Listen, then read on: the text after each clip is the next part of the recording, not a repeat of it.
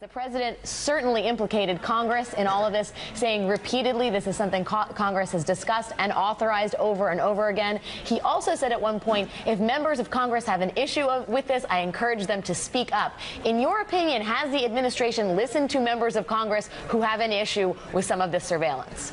No, the administration hasn't listened at all. We've asked for the rulings of the FISA court, the Foreign Intelligence Surveillance Act court, about how it interprets the laws that Congress passed to be declassified so that we can have a conversation with the American people about that. For example, the question is, how is scooping up your cell phone data, which tracks where you are, my cell phone data, related to an investigation? That's the plain language of the law, related to an investigation. Well, certainly anyone would hear that and think, well, that's a certain hurdle that has to be met, that there is a crime or a potential national security threat that justifies scooping up your information and my information.